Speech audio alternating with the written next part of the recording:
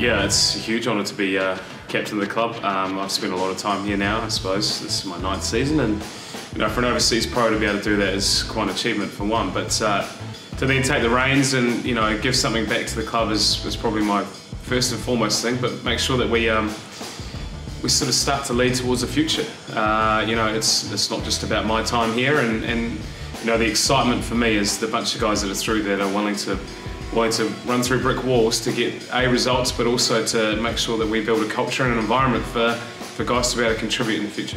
It's been busy personally, but look, it just is life, when we're chasing opportunities to work. And it's great for the guys, I think, to be able to get away and do the work they've been doing. It's amazing for them to have the life experiences they've had in terms of getting abroad and learning more about themselves. It's been a shame for the guys that have been stuck here. The winter's been tough.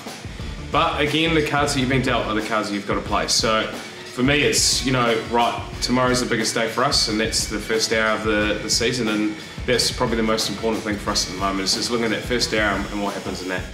Every team in this division is going to be tough to play against, home and away.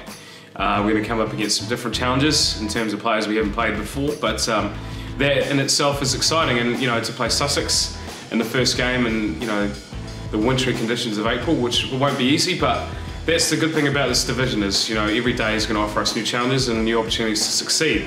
And that's where my excitement lies, is the fact that we've got opportunities to succeed in conditions we don't know.